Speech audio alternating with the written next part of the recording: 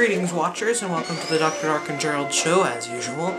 And I mentioned back in our Sonic Adventure 2 review that we'd be reviewing Sonic Adventure 1 next. And, you know, that review has been delayed due to reasons that you people shouldn't care about. And I figured, considering today is Sonic's 20th anniversary, we should review Sonic the Hedgehog 1 for the Genesis. And no, Dr. Dark cannot be with me today due to, again, reasons you people shouldn't care about. And without further ado, our review of Sonic 1 for the Genesis.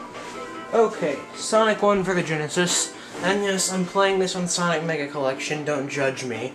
It was the first Sonic game ever, technically not Sonic's first appearance. He first appeared making a cameo in a racing game, and normally I wouldn't say it off trivia facts, but you know, it's Sonic's 20th, so let's be respectful. Anyway, I should go over the story first. I know you're thinking Genesis, what story is there, but this game actually does have a story. Basically, the island of South Island has been invaded by Dr. Eggman, and he's using all the animals to power up his robots, and he's looking for the Chaos Emeralds, and he's gonna conquer the world. And we are introduced to Sonic the Hedgehog, who simply will not have that. And that's basically it. You know, pretty simple story, you know, all good stuff. And the gameplay is incredibly simple. You're just trying to reach the goal, collecting rings, avoiding spikes and badniks. And you have an amazing plethora of moves, and no, I'm not complaining, I'm just trying to make a joke out of it. You can walk, you can jump, and you can spin into a ball like this when you press down while you're running, a move that would later be known as the spin dash, and I think we're at the end of the level. Yep, we are. Oh, and I should show off the special stage, shouldn't I? And then you get a ranking screen, and you're given points based on how long it took you to beat the level and all the rings you got. Anyway, here's a special stage. Basically, you're just guiding Sonic through this maze to one of the Chaos Emeralds. And I haven't played this in forever, so if I screw up like an idiot, please forgive me. Yeah. Oh well. But anyway, so yeah, that's a special stage. I've basically gone over all the gameplay, so this is probably gonna be our shortest review yet. And you have a total of I think 7 zones. There's Green Hill Zone, Marble Zone, I think Spring Yard Zone, then Labyrinth Zone, Starlight Zone, Scrap Brain Zone, and Final Zone. And Final Zone is really just the Scrap Brain Zone boss, but anyway, you have 2 acts of a stage, and then a 3rd act, which will be a stage, but in the end, instead of going through a signpost, you'll fight a boss. And in this game's sequels, they kind of improved that by having, like, in Sonic 2, it was 2 acts and then a boss at the end of the 2nd act, and in Sonic 3 and Knuckles, it was a boss at the end of each act, and there were 2 acts to a zone. So, you know, it's all good stuff. And I'm just gonna show you the boss. It's at the end of the next act. But anyway, yeah, you have all your crazy zones. You got Green Hill Zone, you know, the classic. Everyone loves it. Then you got Marble Zone, another classic, but it's kind of underrated. Mario actually makes a cameo in that zone. Fun fact of the day. Then you got Spring Yard Zone, pretty much my favorite zone in the game with the awesomest music ever. And then you got Labyrinth Zone, which everyone hates.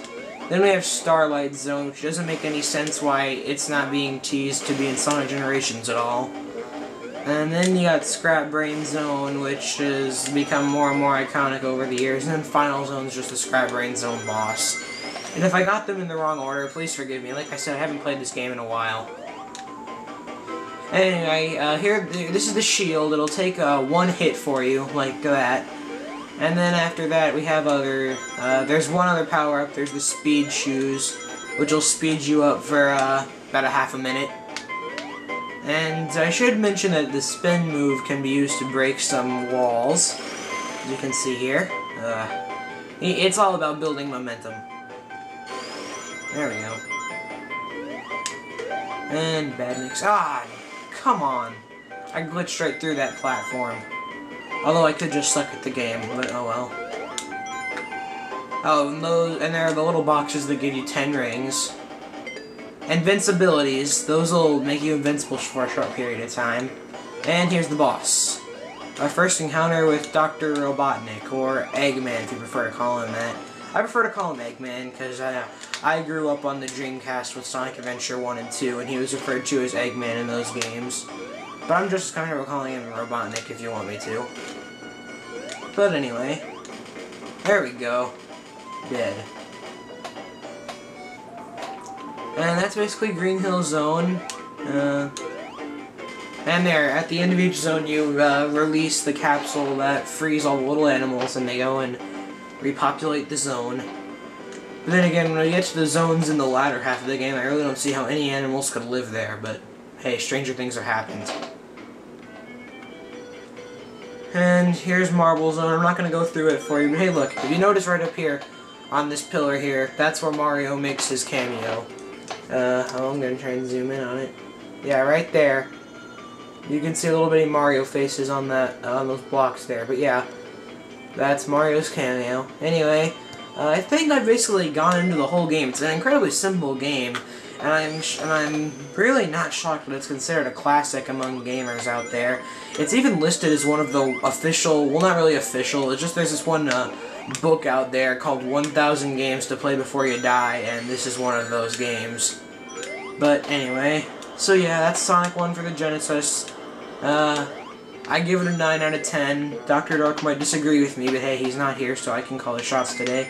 But yeah, I give it a 9 out of 10, and this is Dr. Dark and Gerald Show signing off. And happy 20th to Sonic. Let's hope we can get 20 more years out of him.